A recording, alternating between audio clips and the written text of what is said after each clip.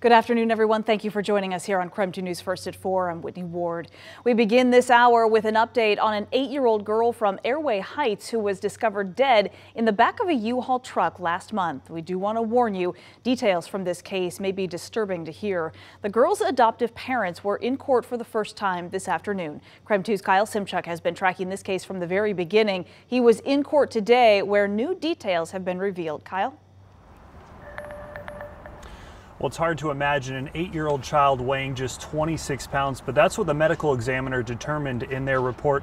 How this alleged abuse went on for so long is still unclear, but court documents show the child died in September, but the couple said they held on to the body for months because they, quote, wanted to spend more time with her.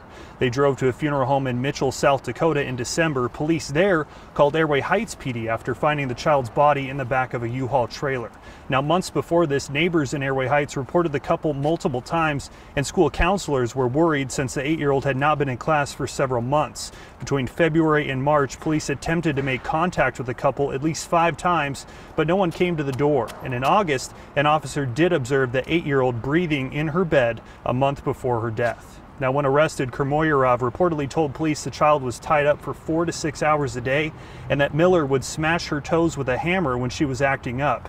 He said they didn't call an ambulance the day she died because they thought it would take too long, according to court documents. The couple is now charged with murder, criminal mistreatment, and unlawful imprisonment. A judge today set both of their bonds at $1 million. Live outside the Spokane County Courthouse, Kyle Simchuk, KREM 2 News. All right, Kyle, thank you very much. In other top stories tonight, the murder trial for Nathan Beal. He's the man accused of killing a man who is living on the streets of Spokane before also murdering his ex-wife in 2020 is nearing an end. This afternoon, Beal took the stand in his own defense. Today, the prosecutor showed a new video that he says proves Beal is the only possible suspect. The new video shown today gives a view of the east entrance into the alley where the murder took place. The defense has argued that other people were seen near the crime scene that day, but this new video shows only one person actually going into the alley on the east side. Prosecutors rested their case this afternoon, and just about an hour ago, the defendant took the stand. He is still testifying right now at this hour. KREM 2 is at the courthouse, and we will have an update coming up tonight on KREM 2 News at 5 and 6. In the meantime, tonight, Pullman police are investigating the death of a WSU freshman over the weekend. We now know the identity of that student who was found inside a dorm building on Sunday afternoon. 19-year-old freshman Luke Morgan Tyler from Redmond was identified by the Whitman County coroner. The WSU police chief, Gary Jenkins, told KREM 2 they are currently investigating, although said there's no evidence of foul play at this time. They are asking the community to avoid speculating on how Morgan died. A GoFundMe set up to help with funeral expenses has already raised several $1,000s. The Washington State Department of Health says there is a critical need for blood donations in the state. This comes after the combination of winter weather and cold and flu season wreaking havoc on blood supplies all across the U.S.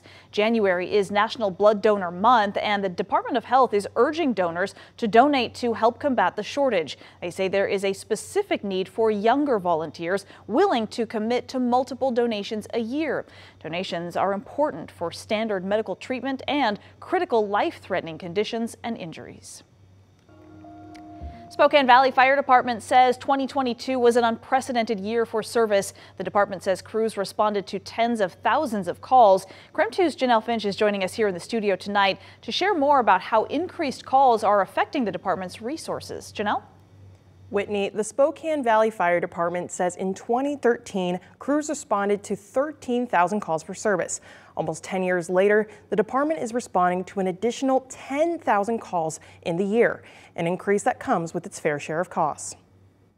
The department says in 2022, crews responded to nearly 19,000 emergency medical service calls, over 1,000 car accidents, 70 structure fires, and 80 wildfires. December 2022 also broke records with the number of incidents in 1 month. Fire Chief Frank Soto Jr. says the department averages 67 calls in 1 day.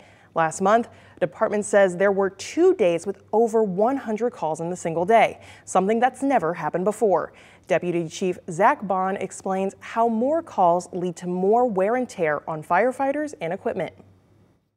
It's the amount of work that we're able to put into that 24-hour period that is being affected. Clearly we're using more diesel fuel, clearly we're using more supplies to be able to do what we need to do.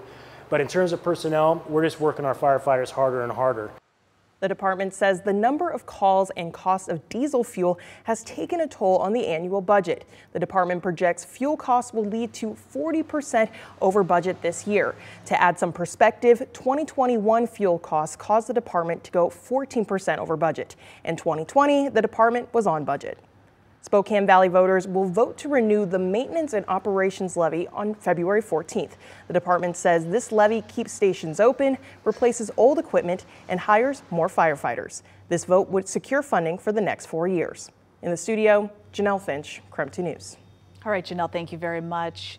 Well, the Kootenai County Sheriff's Office will continue to police the streets of Hayden, and that force is getting bigger. County commissioners approved an agreement that will add 3 more deputies and more funding, at least through September.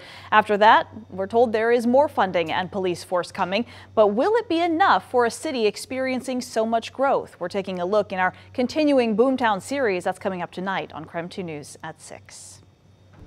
All right, let's switch gears. Let's talk weather right now because it sounds like today is the day and snow is on the way for the weekend. Our chief meteorologist, Jeremy Legou, is joining us now. Sounds like for the next several days, we're getting quite a punch of weather. Yeah, I'm still ironing out some of the exact details in the forecast, but we know the overall picture quite well. First, it's going to be snow and rain. Then it's going to be colder temperatures moving in with a lot of wind.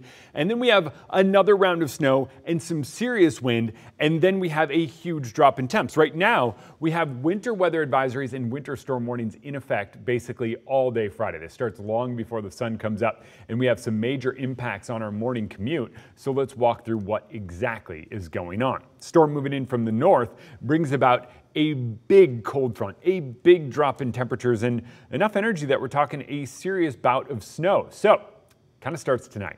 I think in the middle of the night we see it pick up. Then, watch what happens here. This forecast model keeps it all as snow and a wintry mix for us here in Spokane. We will see that fall overnight and early tomorrow morning. I think this is kind of likely. Notice it tapers off after the morning commute. So the biggest impacts are going to be that morning commute. Then we catch a break throughout the day on Friday, and then we get hit with another round early Saturday morning, and then that moves out, and that's when we see the wind pick up and the cold take over. We're talking enough wind that we have blowing snow, near zero visibility in some areas, and likely widespread power outages from downed trees and tree limbs as temperatures drop. How much snow? Well, this is where it gets tricky. I'm saying 1 to 2. I'm putting us on the low side in low elevations, but it's a wet, heavy, slushy snow. Then as temperatures drop in the days to come, what winds up happening is everything freezes. Everything. It all freezes.